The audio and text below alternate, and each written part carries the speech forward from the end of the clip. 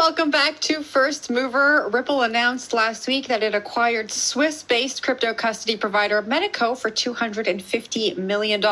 Joining us now to discuss is Ripple President Monica Long. Good morning, Monica. Good morning, Jen. Thanks for having me. Of course. Thank you for being here. Why don't we start off by setting the foundation here? Tell us about the acquisition, what it means for Ripple.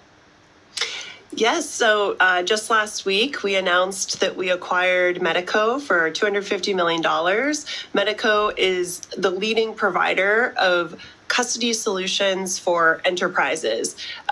Their customer base is some of the largest banks in the world. This fits really well with Ripple's core business, which, since 2014, 2015, Ripple's been the leader really pursuing enterprise crypto-based solutions with financial institutions. So bringing together the Metaco team with Ripple, we're going to be able to provide very highly secure custody solutions to our customers within our payments base, our liquidity hub base, and even our CBDC base. Yeah, I like that you brought up the CBDC angle. We spoke about the launch of the CBDC last week right here on the show. Now we're talking about Metaco, with banks as customers. Does this have anything to do with your CBDC play?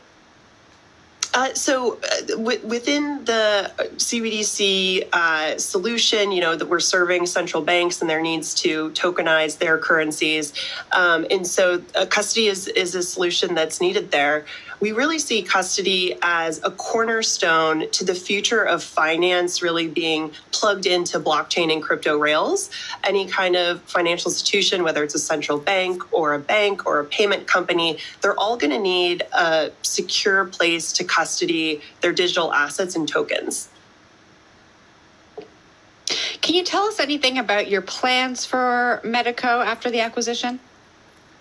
Metaco has been around since 2015. They've been highly successful acquiring lots of banks, primarily tier one banks as their customers. So they're going to continue to grow and develop the business as they have been. So in a lot of ways, they'll be operating as they have been, primarily based out of Switzerland, but covering the globe in terms of the customers they work with.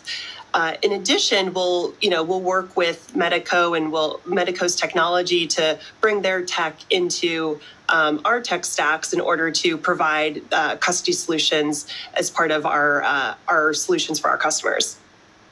We recently heard Ripple CEO Brad Garlinghouse talk about international expansion, kind of echo some of the comments we've heard from other CEOs in the crypto space about, moving away from the United States because of the regulatory landscape. Is this acquisition, the first of many or the first on a journey for Ripple to start operating away from the U.S.? We're definitely seeing, in line with what you just mentioned as Brad's comments, we're definitely seeing a lot of opportunity and a lot of growth and expansion in the crypto space outside of the U.S. where there is more clarity. Europe is a great case study, a great example, bringing together 27 countries to agree on a common framework with MiCA.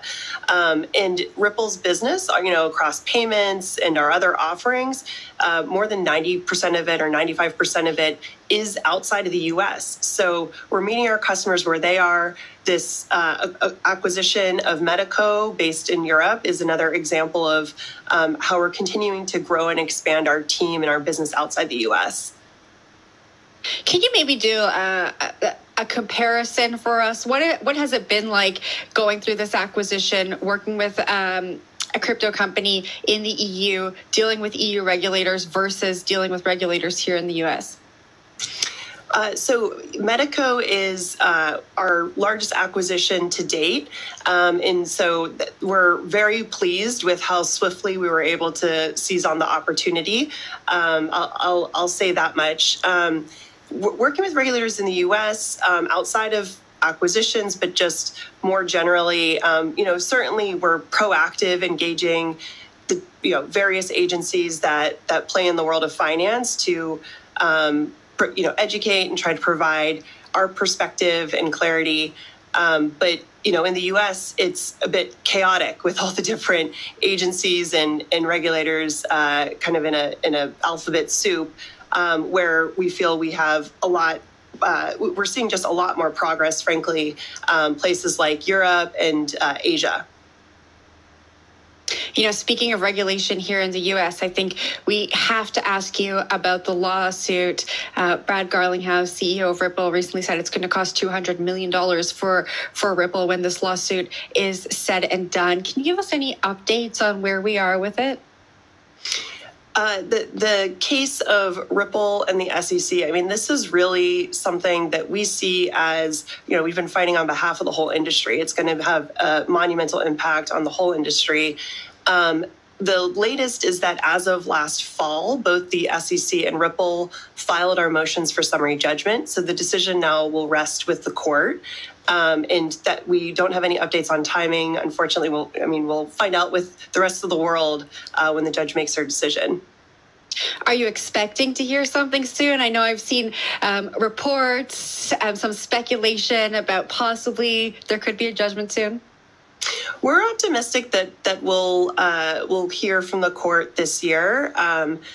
Don't have any more specifics on timing, but we're optimistic we'll hear within this year, and we're also very optimistic about our prospects and the set of legal facts that are really on the side of Ripple in this case.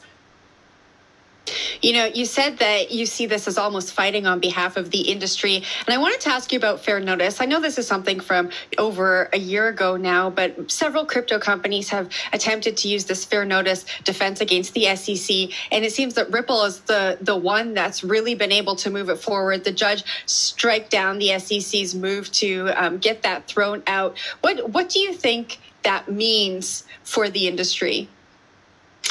I'm not a legal expert, and I will defer to our Chief Legal Officer, Stu Alderati, to comment more extensively on fair notice and the implications there. We do know that the judge issued an order very recently that pertain to which documents in the case would be kept under seal and which ones would not. Very importantly, at least in our view, Bill Hinman's emails will be revealed. They'll be made public in the coming weeks. And we think that's significant because Bill Hinman, when he was acting director of CorpFin at the SEC, he gave a very famous speech in 2018 where he said that he saw, or the SEC saw, that Ether did not look like a security because it had been sufficiently decentralized.